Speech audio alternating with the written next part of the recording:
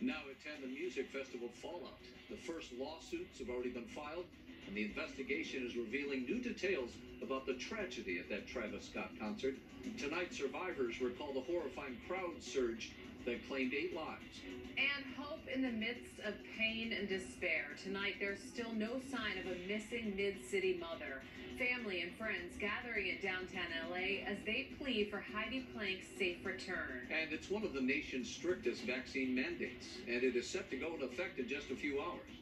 A concern tonight from business owners as they prepare to enforce the city of LA's new rules.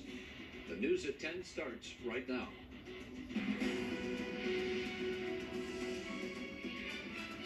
Hello, everybody. Welcome to the News at 10. I'm Rich Chamber. And hi there, I'm Courtney Friel. Growing memorials and mounting questions tonight. Investigators are working to figure out what led up to the deaths of 8 people on Friday at a music festival in Houston during a performance by rapper Travis Scott. Yeah, the tragedy unfolding when the crowd at Astroworld rushed the stage, trampling concertgoers and squeezing people so tightly they just couldn't breathe.